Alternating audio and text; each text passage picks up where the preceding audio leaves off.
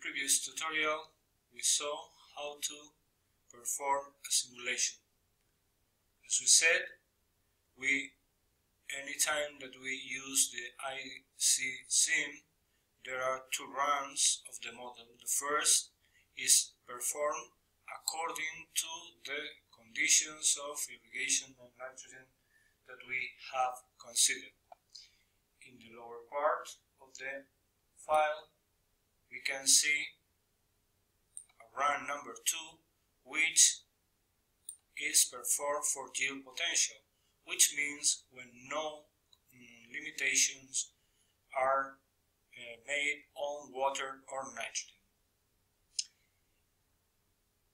For instance, in this case, we have already changed the management conditions and applied 6 irrigations of 100 millimeters, a total of 600 millimeters, and we have applied 4 applications of urea with a total of 400 kilos of nitrogen per hectare. We perform the simulation, override the existing file, and we see that in the overview, with these conditions of irrigation and nitrogen applied, we can get 9.3 tons per hectare. This is very close to the yield potential. We go to run 2 in the lower part of the file, and we see that the potential yield is 10.9 tons per hectare. So with these conditions, we would be very close to the potential yield. We have more output files that we can have a look at. There is also a summary file which only records very specific variables for each run.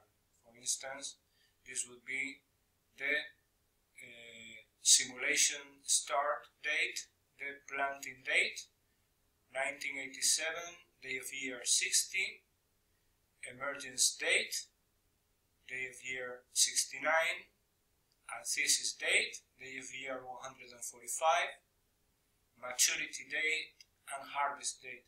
Remember that the harvest was performed at the time of physiological maturity. We have other variables.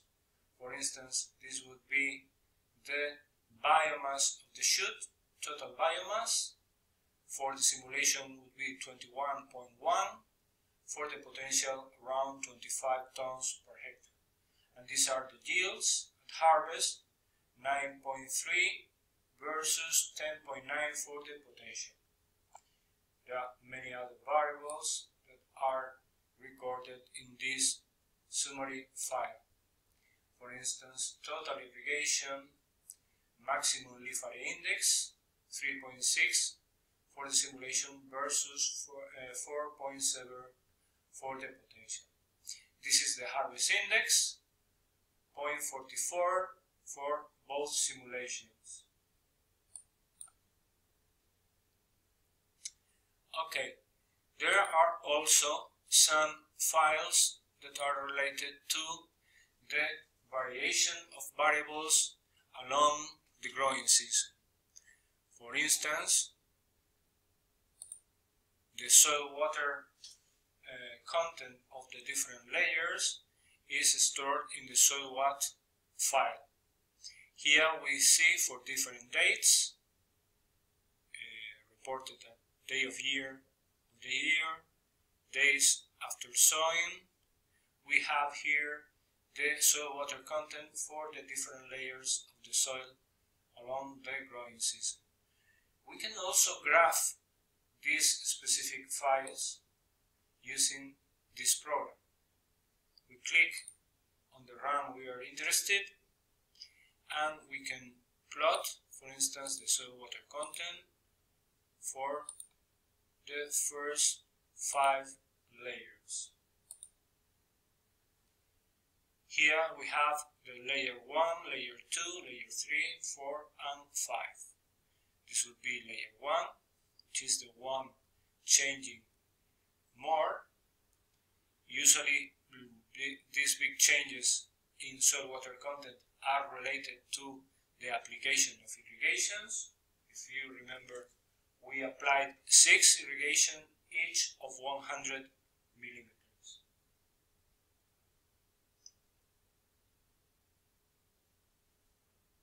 Okay, we exit the graph program. We have other variables, for instance, the plant growth shows some variables related to plant growth. Let's see graphically. We have for the simulation and for yield potential, we can have a look, for instance, at the leaf area index. The yellow line shows the leaf area index of the potential simulation, while the red one shows the leaf area index throughout the growing season for the simulation according to the management that we have provided. We have many other variables that we can plot. For instance, the root density. We remove the leaf area index, and let's have a look at the root density for the 5 first layers.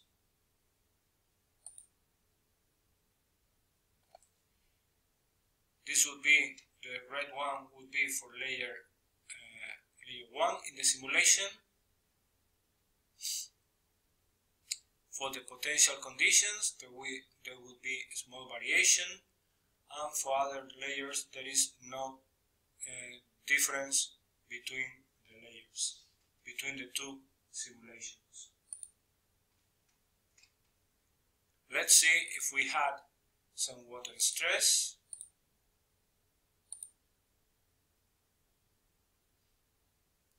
Sorry, we better always remove what we have been already watching.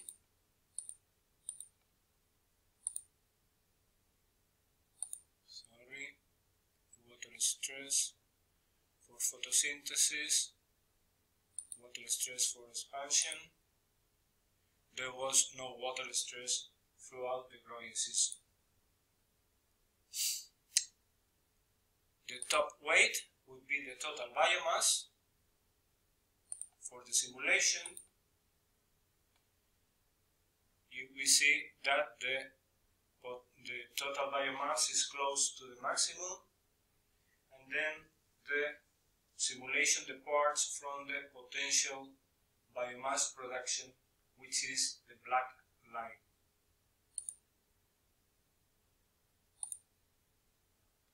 We exit this one. We have more variables, for instance, related to inorganic nitrogen. You can also graph, for instance, the nitrate concentration for the different layers.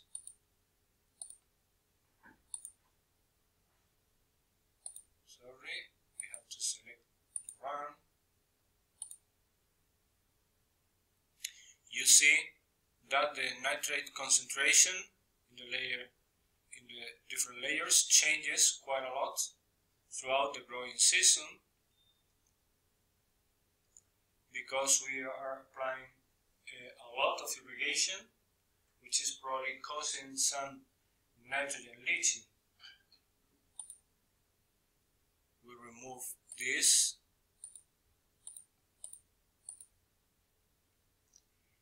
Let's see, nitrogen leached. Okay. Sorry, we didn't remove the nitrate in the here number 5. And this is the cumulative nitrogen leached.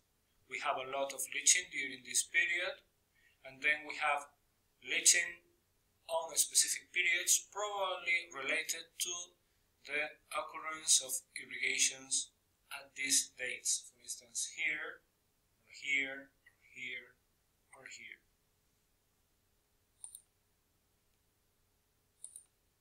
There are many other variables that we can plot. We exit the graph, so we see that we have output files that provide information for every day of the simulation, either for nitrogen, for water, or for plant growth. And then we have specific files like the overview file that we already saw, or the overview file, which is an overview of everything that happened during the simulation, or the summary file that selects only specific variables of the simulation.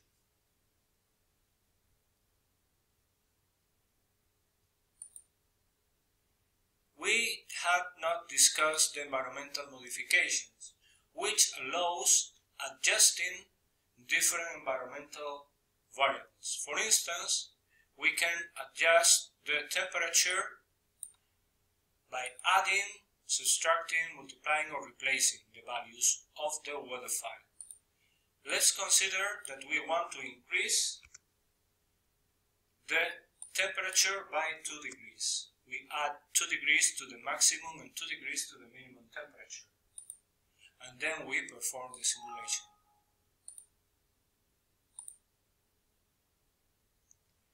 We go to the overview. If you remember, we were in 9.6 tons per hectare, and the yield has decreased to a value lower than 9 tons per hectare.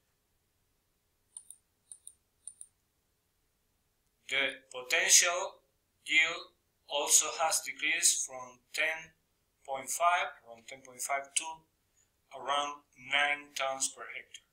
This is due probably to a shortening of the growing season. So by using environmental modifications, we can change either day length, the total radiation, temperatures, as we have seen. I'm going to return to 0.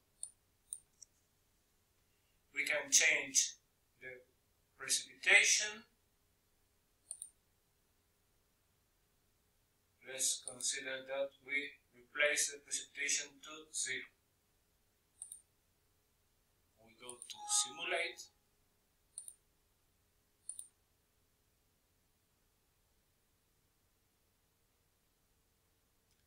We go to the overview, and we have a look at the results of the model. We get 10.9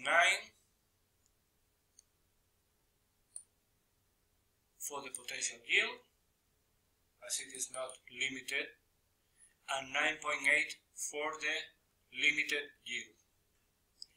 Now, the precipitation during the growing season has been 0, as we have replaced all the values of precipitation with a value of 0.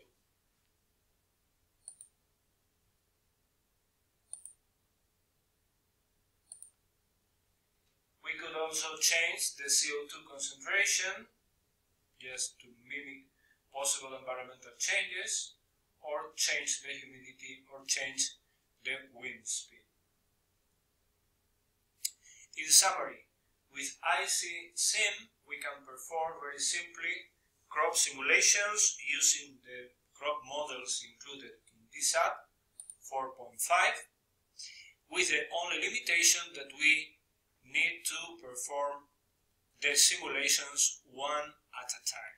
We cannot perform a lot of simulations at the same time.